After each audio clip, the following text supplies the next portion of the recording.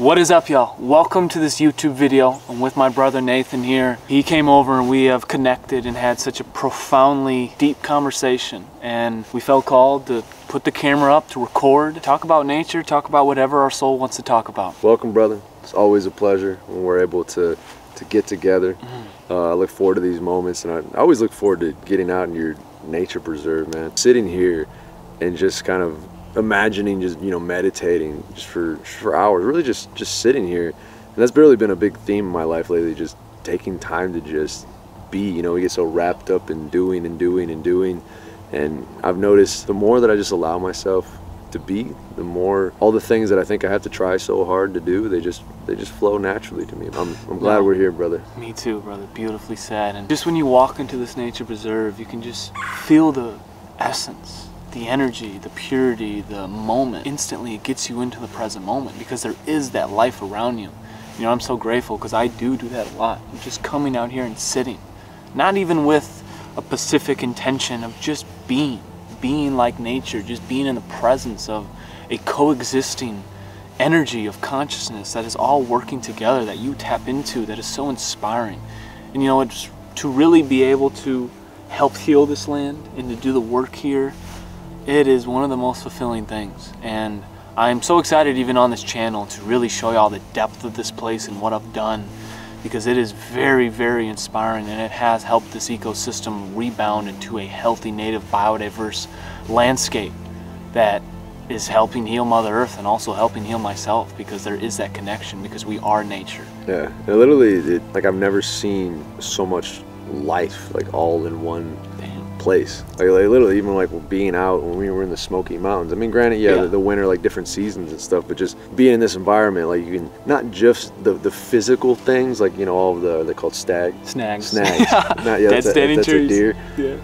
All the snags that you put up, and like all the different kind of infrastructure that you've created to support the life, but even just the energy of it, like the intention behind it. And a lot of times we think of there's nature and then there's human beings, and logically we can kind of draw the conclusion of, oh yeah, we are extensions of nature, like we come from nature. But when you really like sit with it and you realize like we are nature, it's not like human species and then there's nature.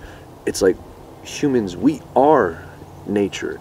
And I forget where, it might have been Gene Keys by Richard Rudd, just to kind of give you a resource there, but I forget where I heard this specifically, but it was talking about how human beings are essentially an evolutionary product of nature, by nature, for nature, to ultimately know itself. Like we are nature's eyes, because we can look out and we can see, and we are nature's ears. We can hear the environment, and we can hear what's going on, and we can sensationally feel what is going on.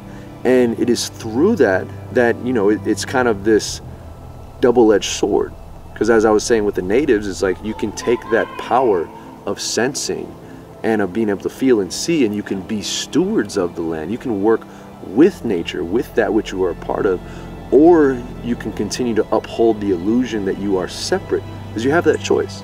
And again, it's not like this right, wrong, good or bad, but you have that choice. You can choose to see yourself as separate. And once you start to objectify things, it's easy. Like if you see that tree is just a piece of wood that can be used for building things and for creating fires, and that's all it is to you, it's very easy to just cut down that tree. 100%. If you see that tree as this like living being, this conscious being that is supporting other life, and that is a life form in itself, that's not to say that you still don't choose to cut down the tree, but it gives you a little bit of perspective of the actions that you are choosing to take. And I think a lot of the message that you preach with healing nature and just being stewards of the land, it's not so much of this like I have to kind of force myself to take these additional actions that aren't natural to me to try to heal the land. It's just a natural extension of who you are. Like when I witness you in your element, it's not like you're trying to like go out of your way. It's just you're just being you because you have that innate sensation that I'm just helping myself. Like if you see a dear friend that is like in need, you're just like, do you sit back and just watch them suffer? Or do you, try to help out in some way because you see that friend as somebody that is just an extension of you in connection with you. And having that pure, real, authentic connection, man, it'll help your life. It really will, because we have lost that connection to nature at that deep level as a humanity, as a whole. And I think in this awakening process, it's hand in hand in coming back to nature. It's hand in hand in recognizing ourself in nature. And like I say a lot, when you connect to nature authentically, then you begin to authentically connect to the nature of yourself. And that is what is needed right now, is recognizing your true essence in nature as you are a part of it all, which is a deep, beautiful knowing that'll give you that connection, compassion, love for yourself and other beings, because you will see the connectedness. We're having this conversation, and it's almost like nature, like Mother Nature is like calling us back, like literally her children calling us back to her, just like a mother. Like if your child, you see your child suffering, you see your child making decisions that are harming yourself and the nature around it, like even your own mother. And it's just beautiful. Like when we were out in the Smoky Mountains, it was this very visceral sense of like the unconditional love of a mother. Because again, if you want to cut a tree down, she says yes. If you want to cut down a whole ecosystem to build a bunch of houses and like plant lawns and non-native species that eventually like take over the whole landscape, nature, she says yes. That's that unconditional love, while at the same time, through that unconditional love, when we find ourselves in this place where we do feel that disconnection now, and we do feel that anxiety now, that like constant angst of like, what am I here for? Like, what is my purpose in this life? And there's that gentle pull of, again, you can do what you want. It's like you can continue to go down the same path. You can, you got anxiety, you go to the doctor, you get some kind of medication, and you just continue to do the things that you've always done. Again, it's not a judgment or right, wrong, good or bad. You have that free will to make that choice. But she's always there, just beckoning you to really come back to yourself, as you were saying. Just come back to yourself. And it's just funny, whenever I find myself like I have deeper questions or I'm trying to solve some like bigger challenge in business or life or whatever, I can sit there, in my house and like in my little studio and sit there and think for hours and hours and hours and like feel like I'm not getting anywhere. And then it's like I go on a hike and it's like boom, it's right there. It just clicks. And having that alignment, like every single day in the morning I get out here. Many times it's for a long time, but I always make sure I have to be out here for 10 minutes. And it's not even I have to, it's I just find myself always wanting to. And just before I start my day, I come out here and I just either sit or I just walk my paths. And it is a pure present moment bliss of not on my phone, not thinking as in past thoughts, future thoughts. It's just what's right in front of me. Oh, Downy Woodpecker. Oh, hey, Robin, how you guys doing? Oh, there's a chipmunk. Oh, he just emerged. He's been sleeping. Like in those little moments, they mean the world to me in the way of it grounds me for the day. It grounds me to this human experience. It gives me that space to feel just free, to feel just in the moment, in real life nature, which is powerful.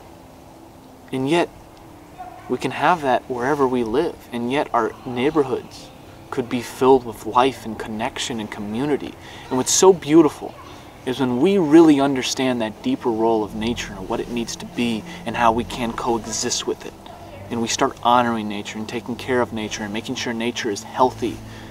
And then we deep down start to adopt the understanding of that coexisting within our own species. We start to learn through nature that diversity is important. So then we start to understand diversity of each other is important, but yet still having the foundation of we're all one. And it is we can learn so much from nature. Because if you're someone that has kind of felt lost, that has felt a longing for maybe something deeper, that has felt you don't really know why you're here, but you then know that there's something you're here to do, but you just can't really get the clarity on it, or you're feeling very just kind of depressed, or you're feeling lost, or you're feeling anxious, please find space to get out into nature. And if you go out into nature, preferably in this moment by yourself, and you, if you have a local nature trail, or you know of a really good park near you, or even just a woodland or a school with an area, start creating this space to just get out in nature and sit with yourself. Maybe bring a journal, but just sit with yourself. And maybe it's time for you to feel the emotions you need to feel, to face the things you need to face. But the beautiful thing is when you're out in nature, like you said, you're in this unconditional loving space. And I promise you, that is the work and connection that will change your life, that you will be feeling.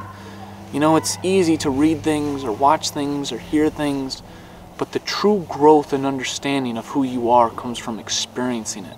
When you're out in nature and you're with the intention to allow yourself to let go and experience it, it'll change your life, and it'll heal you at a deep level, and it'll reconnect you to who you really are. And that right there will change your life. And if we all do that, we'll change humanity. It's beautiful, brother.